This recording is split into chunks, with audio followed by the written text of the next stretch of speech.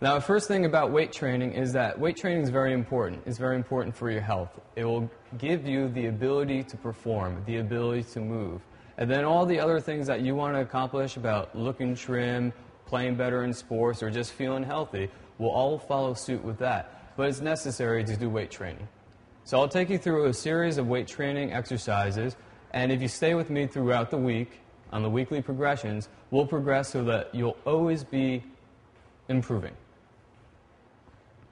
Today what we're going to do is we're going to do weight training, and we're going to look for getting 3 sets in for every exercise, and each set we're going to try for 10 reps apiece.